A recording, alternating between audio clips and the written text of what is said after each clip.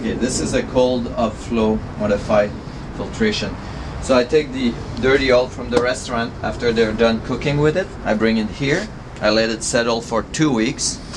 After 2 weeks, I pump it out of the cube. It goes in through the pump and it comes into this big holding tank. This holding tank, when it's full, I let it settle for maybe a month. After that, I start using it. Normally the dirty oil and the water comes at the bottom because it's heavier. The clean oil stays at the top.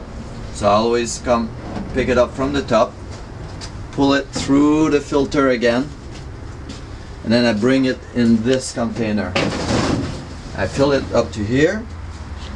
Then the gravity will slowly come down and it goes down through this pipe. The pipe goes all the way to the bottom. So it doesn't mix the oil, it moves very slowly. It takes about a day to filter about 20 to 40 liters, a full 24 hours.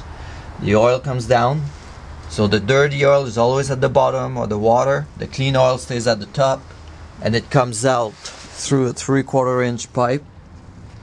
It goes around, and gravity pushes it through into this transit tank through a small filter.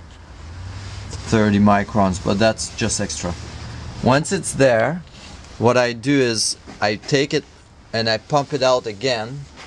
It goes through the pump and it comes through a filter, a 10 micron filter. That is my final filtration, and from here it goes into this tank. That is my oil that is ready to be used.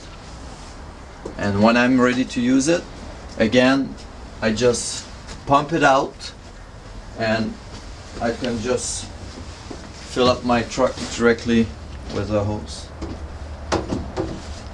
and that's it. And then